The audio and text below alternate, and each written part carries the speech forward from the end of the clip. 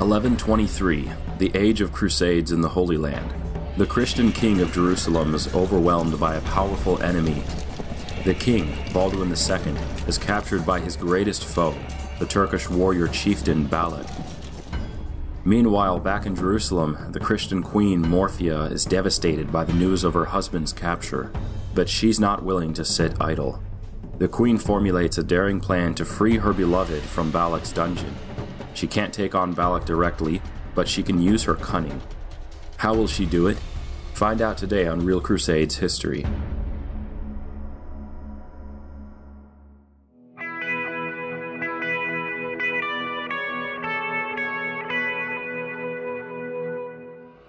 Guys, before we get into today's episode from Crusades History, I'd like to announce that this video is proudly sponsored by NordVPN. A lot of you know that I'm pretty picky about taking on sponsorships. I only partner with companies that I personally believe in. In my opinion, a VPN is essential. A VPN allows you to maintain privacy for your internet activity. For around $3 monthly in the 2-year plan, basically the price of a cup of coffee, NordVPN protects your internet traffic with cutting-edge security technologies. Nord is easy to use. Connect with one click or enable auto-connect for 0-click protection. It's confirmed by the speed tests. Nord is the fastest VPN out there. Your account can be activated on 6 devices. I personally am a user of NordVPN, and I can say that they provide an excellent service with great customer care. I know that Nord is offering a service that can truly benefit my subscribers, and so I am glad to partner with them. To celebrate NordVPN's 10th birthday, go to nordvpn.com/realcrusadeshistory to get the 2-year plan with an exclusive deal plus 1 month free and a bonus gift. It's risk-free with NordVPN's 30-day money-back guarantee. And with that, guys, let's get on to the video. Baldwin II became ruler of the Crusader kingdom of Jerusalem in 1118. He was one of the original Frankish Crusaders who'd captured Jerusalem in 1099. By the time he became king, he was already married. Baldwin's wife was Morphia, daughter of Gabriel, the wealthy Armenian lord of Melitene. When the Crusaders arrived, Gabriel struck an alliance with them by offering Baldwin his daughter in marriage. Although they came from 2 very different cultures, Baldwin and Morphia proved to be a love match. They were devoted to one another. In an age when many powerful men kept mistresses, Baldwin was entirely loyal to his wife. The Crusader kingdom of Jerusalem, situated in Palestine, was surrounded by Muslim kingdoms, and the Crusaders warred constantly with regional Muslim princes. When Baldwin II was named king, it was in the midst of a struggle. The Ortoqid Turks were gaining power in northern Syria, though Baldwin II, leading his army, managed to hurl them back. But the Ortoqids continued to gain in strength. A new Ortoqid chieftain, Balak, forged a power base in the north of Syria and clashed with one of Baldwin's chief vassals, Jocelyn, the Count of Edessa. In September of 1122, Count Jocelyn and his knight Walaran were ambushed by Balak's cavalry near Saruj to the southwest of Edessa. Jocelyn was outnumbered, but he and his small force tried to fight back, charging Balak's ranks. However, the weather turned bad, and heavy rains muddied the field. The chronicler Fulcher of Chartres describes the incident. Jocelyn, Count of Edessa, was captured, and Walaran, his kinsman, with him. Not less than 100 of Jocelyn's men were slain. They were craftily ambushed by the emir Balak. The imprisonment of one of the most important lords in the Crusader kingdom spread alarm among the Christians. King Baldwin marched north to see the defenses of the county of Edessa. With his knights, Baldwin secured Edessa's frontier castles and cleared the region of Balak's raiding parties.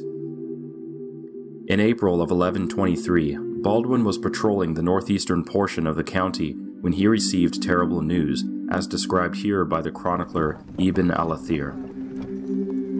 Balak, lord of Karput, besieged the castle of Karkar.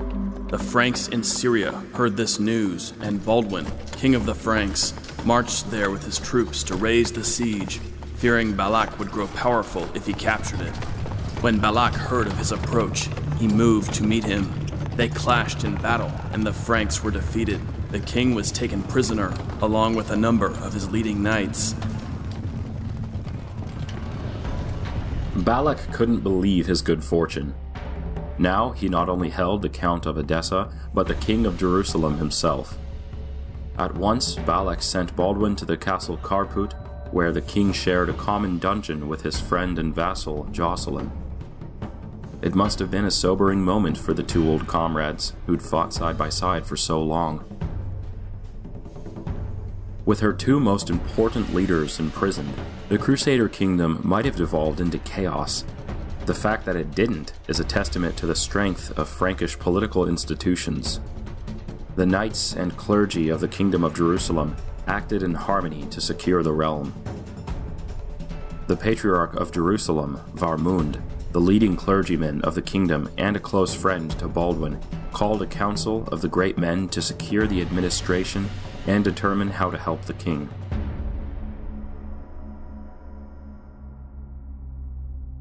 Meanwhile, the Queen of Jerusalem, Baldwin's Armenian wife, Morphia, was deeply disturbed to learn of her husband's capture. At the time, she was at Jerusalem with her 4 daughters, ranging in age from the teenaged Melisende to the 4-year-old Jovetta. It must have been a terrifying moment for the queen and the 4 royal princesses. But Morphia wasn't content to sit and wait. She called upon the resources of her own people, gathering together a band of Armenian warriors to address the crisis. First, Morphia dispatched spies into Balak's lands to determine where her husband was being held.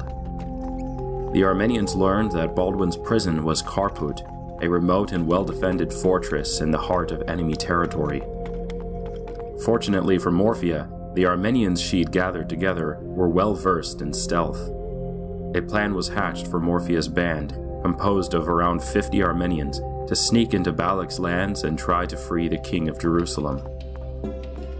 Disguised as merchants, the Armenians traveled to Kharput. Here they were allowed entry into the castle, along with others who had regular business inside.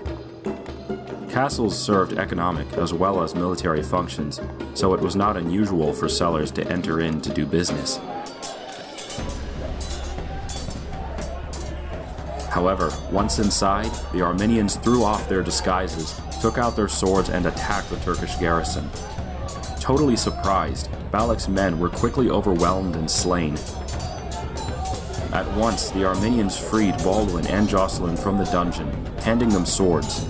Baldwin, Jocelyn, and the other Franks joined the Armenians in storming through the castle and slaying what remained of the garrison. Some of the Frankish knights still had chains on their arms as they cut down the shocked Turkish troops. Before long, the king and the count found themselves masters of Kharput, with a band of Armenian warriors to help them defend it. Baldwin must have been thanking God for having given him such a resourceful wife as his beloved Morphia. The Armenian takeover of Kharput was a truly impressive feat. With only a small force, these tough warriors managed to sneak into a well-fortified castle, overwhelm its defenders, and take control in a brilliantly executed operation. But now the situation was perilous. Kharput was deep within Balak's realm, and Baldwin knew that he couldn't hold it for long. Almost immediately, Turkish reinforcements arrived and began to surround the castle. It was only a matter of time before Balak arrived with a thirst for vengeance. To complicate things, the king found that Balak's harem was filled with Christian Armenian women, many of whom had helped in the takeover of the castle in the initial fray. Between the Armenian warriors, the women, and the Franks who had been sprung from the dungeons, the king had a fair number of people to consider. He couldn't just lead them all out of Kharput. They'd all be captured and surely executed by Balak. Instead, Baldwin decided to send Jocelyn along with 2 Armenians to sneak out of Balak's territory to seek aid from the Crusader states. If the Crusaders could get an army to Kharput, Baldwin could at least hold it until they arrived. Jocelyn agreed, and the plan was put into action.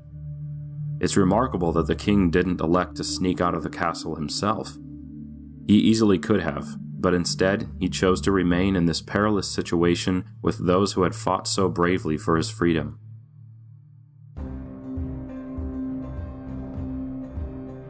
In the dead of night, Jocelyn, joined by 2 Armenian warriors, snuck down over the walls of Kharput.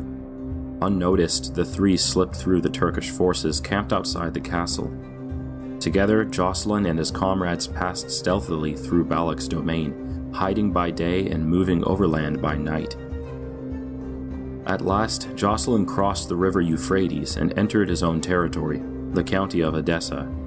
A peasant recognized Jocelyn and welcomed him with joy, for Jocelyn had been generous to his family. With the help of this peasant and other locals, Jocelyn returned to his fortress of Turbasel, where his men rejoiced at his return.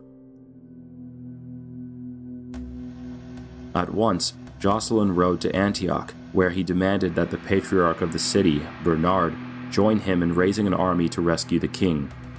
But the patriarch refused, insisting that the mission was too dangerous.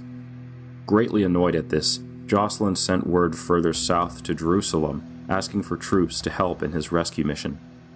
There, the patriarch Varbund and the constable at once gathered the city's forces and prepared to join Jocelyn for the daring operation. However, the refusal of the patriarch of Antioch to help would have consequences, for this gave Balak time to react to the coup of Kharput.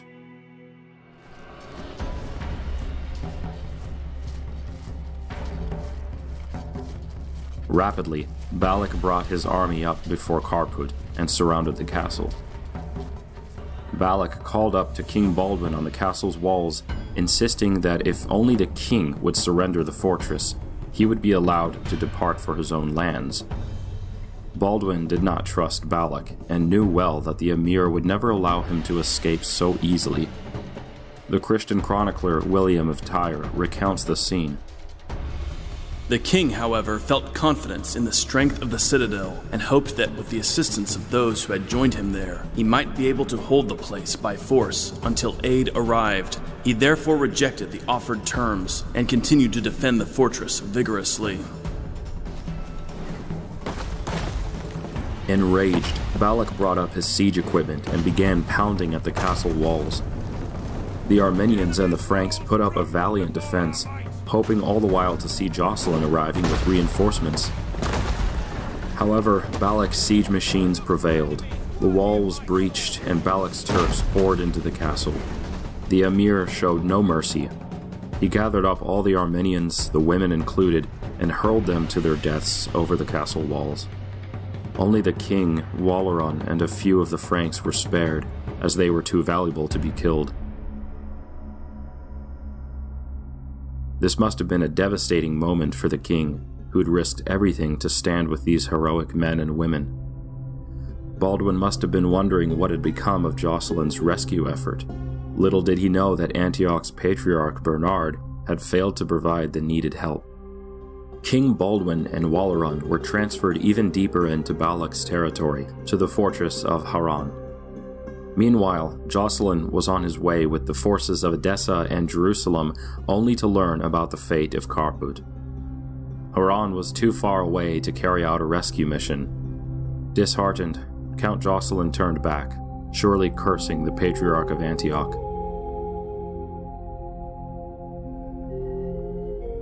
This was not the outcome for which Queen Morphia had prayed. After the initial success of her men, she must have been devastated to learn of the recent events at Kharput. Nevertheless, she refused to quit. She at once dispatched a message to Balak, asking to open negotiations for her husband's freedom.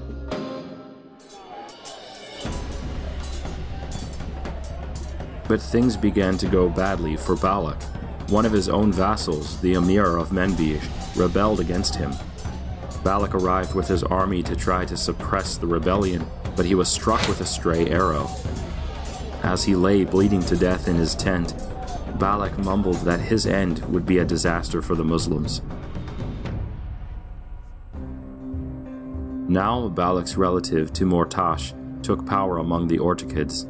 Timur-Tash was far less warlike than the late Balak and simply wanted to profit from King Baldwin as quickly as possible.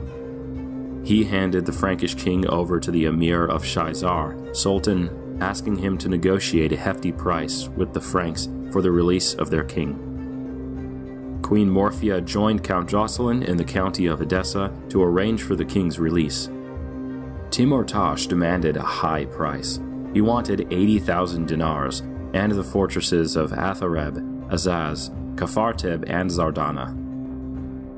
20,000 dinars were to be given over in advance, along with prestigious hostages: Baldwin's youngest daughter, the Princess Jovetta, and Jocelyn's son, also called Jocelyn, a boy of 11. These were hard conditions, but the Queen and Count agreed to them.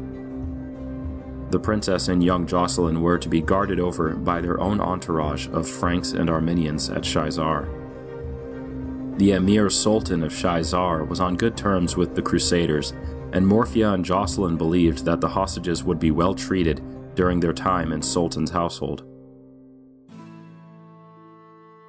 After the hostages were handed over and the first installment paid, King Baldwin, at last, was released from captivity. Riding the stallion on which he'd been originally captured, he departed Haran in June of 1124 and rode with his men to Shaizar to visit the hostages and confer with Sultan. The king found that the hostages and their entourages were indeed afforded rich accommodations at Shaizar. Sultan received Baldwin as honored guest and treated him to a lavish banquet. Finally, Baldwin departed, and by August arrived in Antioch, where he was at last reunited with his beloved wife and queen, Morphia, and his companion in arms, Count Jocelyn. At Antioch, King Baldwin moved to carry out the terms of his ransom. However, once again, the Patriarch Bernard of Antioch proved an obstacle. The castle's promise to Timur-Tash belonged to the Principality of Antioch, and Bernard insisted that Baldwin had no right to hand them over to the enemy. Whether willingly or not, Baldwin ultimately agreed that Bernard was correct, and sent word to Timur-Tash, informing him apologetically that he could not honor the original agreement made by his wife and his vassal. Timur-Tash, a far softer man than the late Balak, agreed to alter the deal and simply asked for the remainder of the ransom. But Baldwin was short of funds. Timur-Tash had shown weakness, and Baldwin decided to try to pressure him further. Joining with Count Jocelyn, he launched an attack on Aleppo, the heart of the Ortoqid power base. The chronicler Fulcher of Chartres says that Baldwin was trying to force Timur-Tash to release the hostages or to take the city itself, which was suffering from a famine at the time. Timur-Tash neglected to defend Aleppo. He remained at the main Ortoqid fortress of Mardin and ignored pleas from Aleppo's garrison for assistance. For 3 long months, Baldwin and his allies harassed the town. Desperate for help, the Muslim defenders sent an embassy east to the ruler of Mosul, the Atabeg of il-bursuqi. With Balak dead, Bursuqi saw the opportunity to expand his own power in northern Syria. At once, Bursuqi sent his officers to take control of the garrison at Aleppo. Meanwhile, Bursuqi formed an alliance with the powerful emir of Damascus. Combining their armies, they sent out to relieve Aleppo. Hearing of their advance, Baldwin withdrew, returning to Antioch in January of 1125. The Arab chronicler Ibn al-Qalanisi recounts how this bolstered Bursuqi's reputation. By this noble action, il-bursuqi acquired great merit and renown, and having entered Aleppo, he governed it with uprightness and protected the interests of its people, and made every effort to defend the city and keep the enemy at a distance from it. Now ruler of Mosul and Aleppo, Bursuqi received the backing of the Sultan in Baghdad. Ortoqid of Damascus submitted to him as a vassal. Bursuqi was now the most powerful Muslim prince in the north of Syria, and poised to launch a major campaign against King Baldwin. In May, Bursuqi and Ortoqid launched an invasion of Crusader lands. They sacked and captured the fort of Kafartib in the Principality of Antioch, and laid siege to Zardana. King Baldwin responded immediately. He gathered the Jerusalem army and was joined by the Knights of Edessa under Jocelyn. Baldwin led the Crusaders towards Zardana. Before this advance, il-bursuqi withdrew, moving northeast to attack the Crusader castle of Azaz. Baldwin followed him, and there, on June 11, 1125, the Crusaders and the Turks clashed in one of the fiercest battles in the history of the Crusades. The Crusaders were outnumbered. Bursuqi and Ortoqid trusted their superior numbers and launched a direct attack. Baldwin and Jocelyn executed a feigned retreat. Drawn in by the ruse, the Turks gave chase. At a pre-planned location, the Crusaders veered around and gave charge. Fulcher of Chartres describes the moment. Our king, seeing this, hesitated no longer, but armed with the protection of prayer and the sign of the cross, shouted, "God help us!" With a loud blast of the trumpets, he attacked the Turks and ordered his men to do the same, for they did not dare to begin the battle until the king had ordered it. The Turks, in truth, at first resisted bravely. Then, by the will of the Creator of the universe, they wilted in despair and became confused by the great carnage, and those who could turned and scattered in flight. The Muslim chronicler Ibn al-Qalanisi also recounts the battle. The two armies met, and the army of the Muslims was broken and dispersed, with severe losses in killed and captives. The Muslim forces fled in disarray, pursued by the Crusaders, who seized their baggage. The battle was a decisive victory for the Christians. From the booty collected, King Baldwin amassed the funds to redeem his daughter and Jocelyn's son.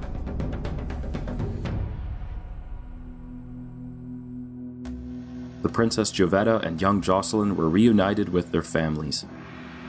Bursuqi fled to Mosul, where his prestige collapsed. 1 year later, Bursuqi was stabbed to death in the Great Mosque of Mosul by the notorious Order of the Assassins. King Baldwin was left as the dominant power in the north of Syria. In Jerusalem, the royal family was reunited at last. It must have been a great relief to Queen Morphia, who'd first endured the loss of her husband and then her daughter. Baldwin and Morphia remained united as both rulers and spouses, faithful to one another until the end. During their tenure, the Crusader states flourished and grew in power. The history featured in this video is the basis for my historical novel of the Crusades, Wide as the Heathen Rage. Follow the link in the description below to get a copy. Now that you've watched this video, check out our documentary on the epic Battle of Tours, when Charles Martel faced the Umayyads in 732. Click on the video linked on your screen.